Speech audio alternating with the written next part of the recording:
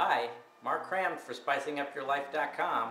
Today we're going to be preparing spinach for the freezer. So as you can see, we've got some nice spinach here we've just picked from the garden, and we're going to clean it up and slice it up and prepare it for freezing.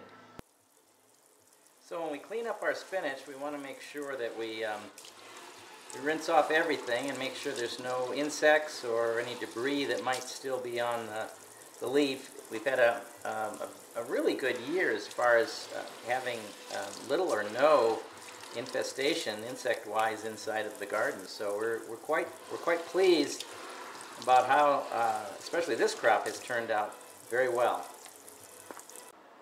So this is our spinach. We're going to chop it up and we're going to put it in a freezer bag and we're going to put it in the freezer.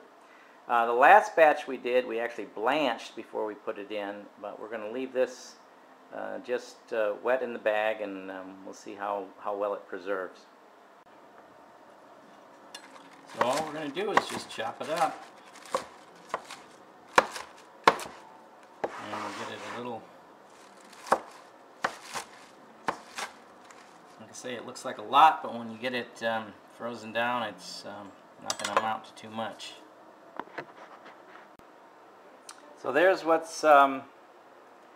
we've got from all of that spinach. We've put it in the bag and actually sealed it and taken some of the air out, and we're getting ready to put it in the freezer. We will mark it, date it, and put it in the freezer.